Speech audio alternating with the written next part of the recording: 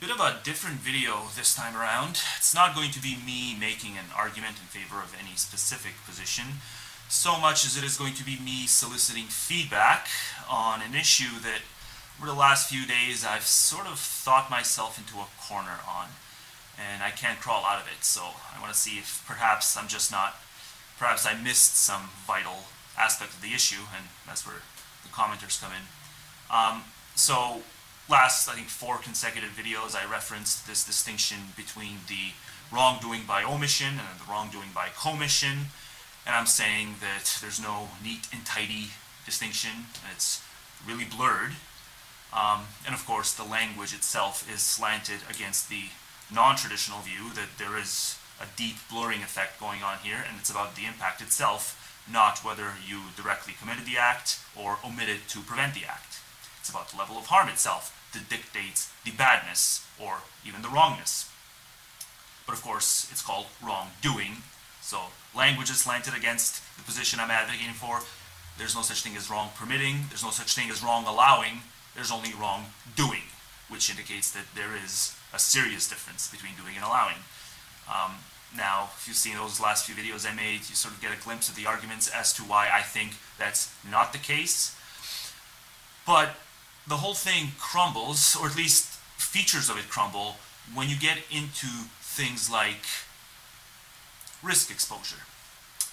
How does risk exposure play into wrongdoing by commission versus wrongdoing by omission?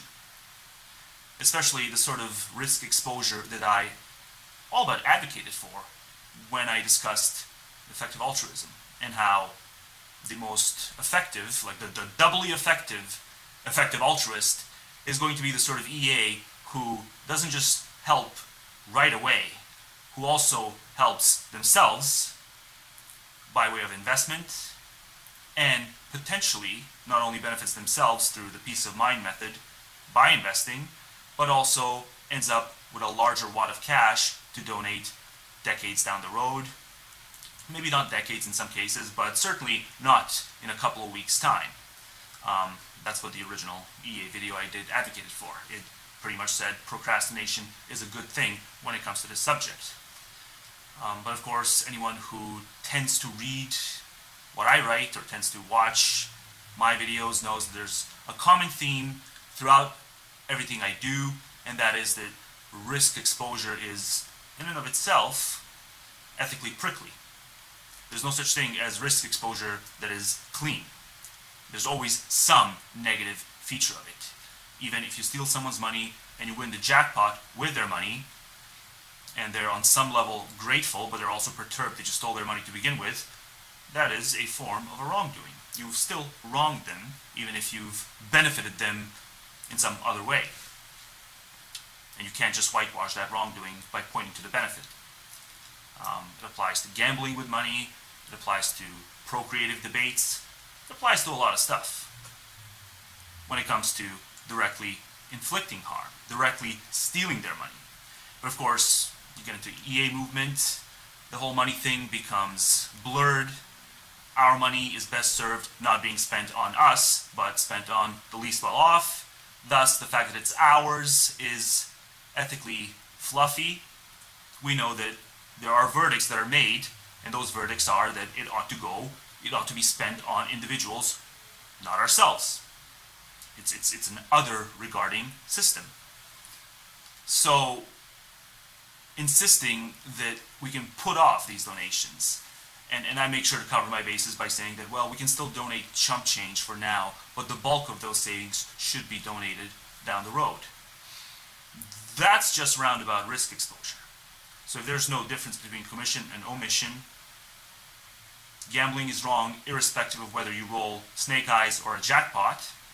It's the fact that you stole someone's money and gambled with it, knowing that there was no guarantee and knowing that you didn't have permission to gamble with it.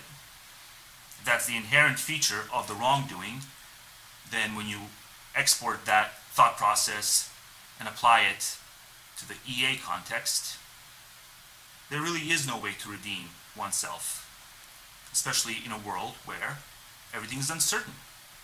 If you think you're going to donate decades down the road, the world might not exist decades down the road.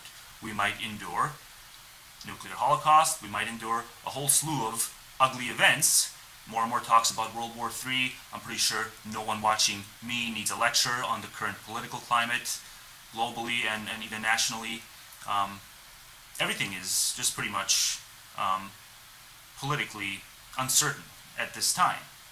So it seems that attempts to do far-sighted effective altruism can't be justified because inherently they bring risk.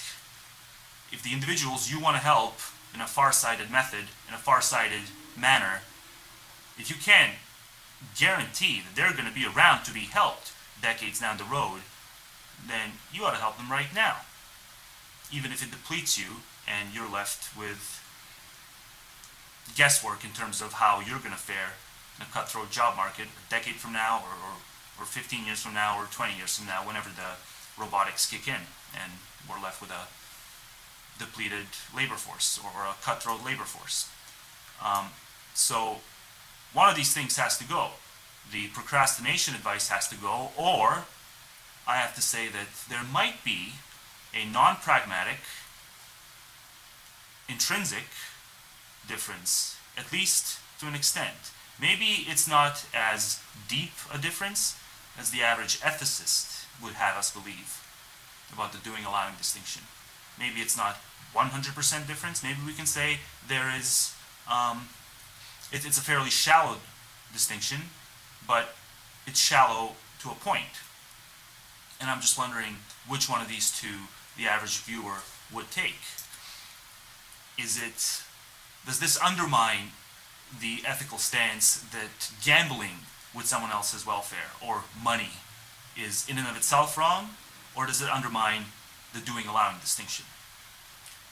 I can't really come up with a direct answer to this, and I'm just wondering if anyone watching me might be able to. So that's the first question. The second question I have is just another thing that's been rumbling around in my mind. I'm not sure if any ethical egoists watch my channel, but in the event that they do, this is something I typically ask ethical egoists in comment threads and other message boards, and I never get a coherent answer.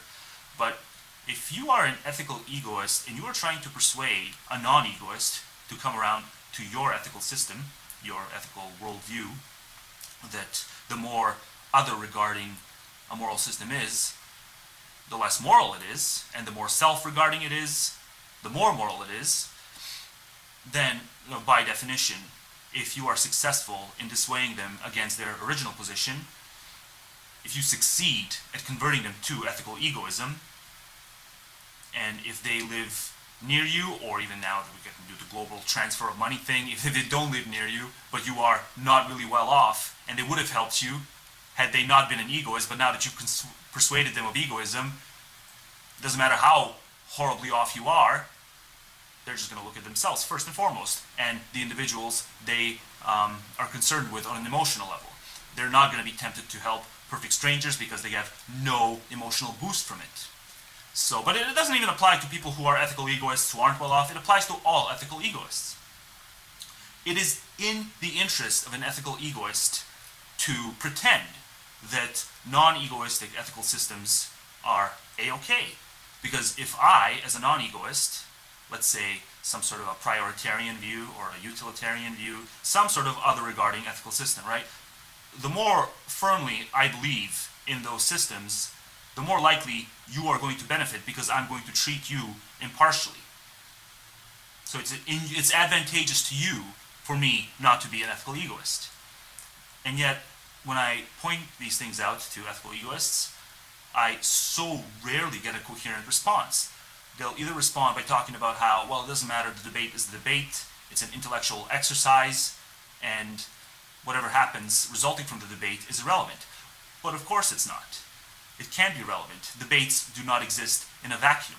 If you are successful in persuading the individual that ethical egoism is correct, the individual will not be nearly as kind to your interests from here on out.